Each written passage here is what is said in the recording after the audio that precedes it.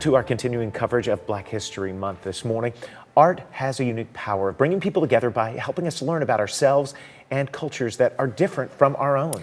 Sheldon Dutez joins us now. And Sheldon, a local artist hopes that he can unite several generations through his art. Yeah, Patrick Knows is a Longwood-based Haitian-American painter and sculptor who hopes that his art inspires younger generations to strive for greatness.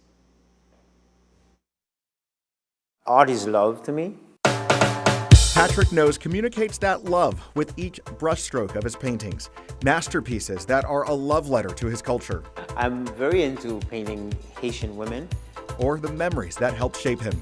I'm showing not only my Haitian culture, but what have I experienced here in America as a child, with kids throwing water from the fire hydrant, to Monet's impressionistic style. And one of the things I appreciate and notice is that you incorporate texture into a Yes. lot of your paintings.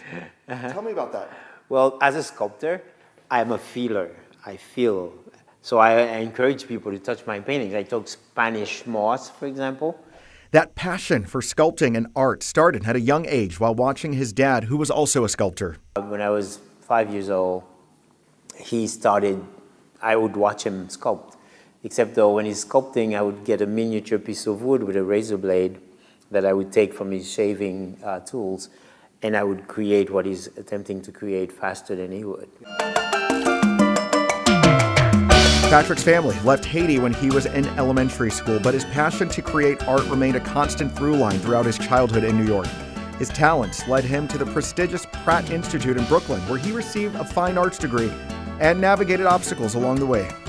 The only thing is, I was the only one of my kind almost in those classes. And what do you mean by that? Being a black person pursuing an art degree. So I would enter the classroom, they would assume that I was either the janitor who came to maybe pick up the trash. At one point once they pointed, oh, the trash is over there. I said, well, that's good to know. I'll know where to put my waste. Patrick took his classical training and adapted it to tell his own stories through his art. He eventually moved to Florida in the 90s and teaches art at the Knows Art Studio in Longwood. This is the refugee painting. He's also the senior curator at Creole Day School of Art in Winter Park, where he gave us this tour of his work. Some of Patrick's other paintings are also on display at the Orange County Administration Building, where people of different races and cultures gathered to learn more about Patrick and Haiti through his art. And last year, Patrick's paintings were on display at the Hannibal Square Heritage Center, which focuses on African American history here in Central Florida. When we think of Black history, when we think of Juneteenth, we also think of the contributions that have been made, not only just along with African Americans, but Afro-Caribbeans as well. My country, we got rid of slavery. We are the creators of liberty. So when I'm told I can only celebrate in February, it's a bit of an insult, but a chance to educate. Black history is not a one-year thing. It's not a February thing. It's a lifetime thing.